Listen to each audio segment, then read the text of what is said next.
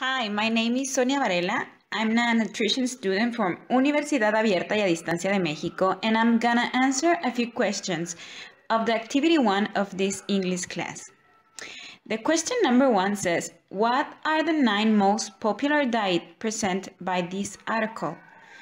The number 1 is Atkins Diet Woman Looking at Vegetables. The number 2, the Zone Diet.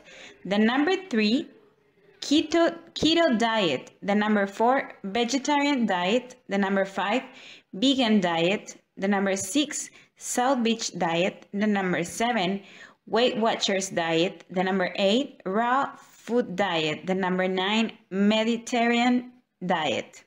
The question number 2 says, what is a diet according to this article?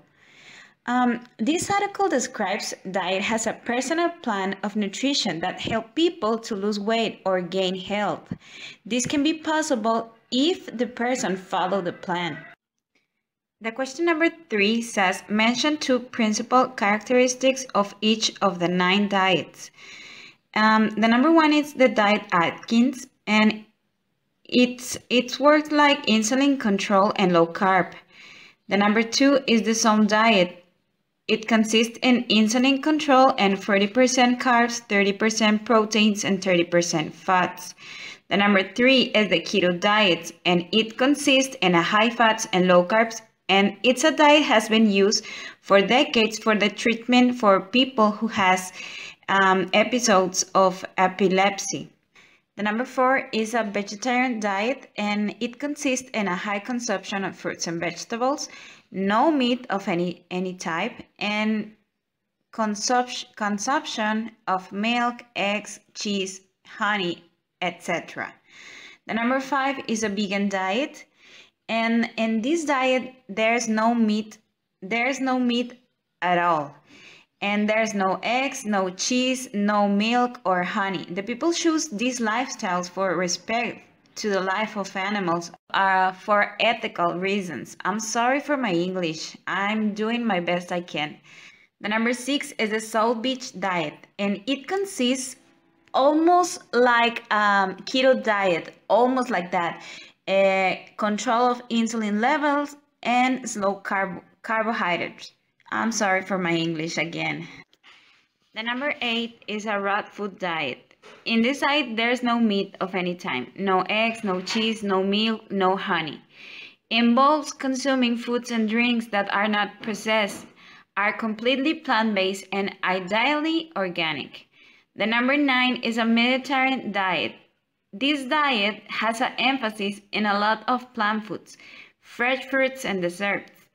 Beans, nuts, whole grain seeds, olive oil has the main source of dietary fats. The diet also includes moderate amount of fish and poultry, up to about 4 eggs per week, small amounts of red meat, and low to moderate amounts of wine. The question number 4 says, what is a Western style diet? Western style characterized with a preserved and processed foods, including bacon, sausage, and ham, are once again found to be key foods driving the association between meat consumption and the world's most common disease. I think that the West-style diet is a very bad idea to eat. Number 5 says, in your opinion, which one or which ones are the best options to treat a patient? Explain your answer. And I think I can choose a specific diet for all my patients. I think I need to talk with my patients and understand what they need. If he or she has a disease, we need to know his lifestyles and so many things we need to study, like his culture, philosophy of life, tolerances, preferences, religion, and also it's very important to know percent of muscle, fat, activity, type of activity they do, preferences of food, and all of that. We cannot marry with a diet as a professionals of health. We need to evaluate the needs of our patients. That's what I think. And thank you very much. Thank you very much for listening this audio. I think I do my best to speak the English the most I don't know, the most professional I can, but I'm sorry if if I don't do very well. Thank you for listening this video, and see you in the next time.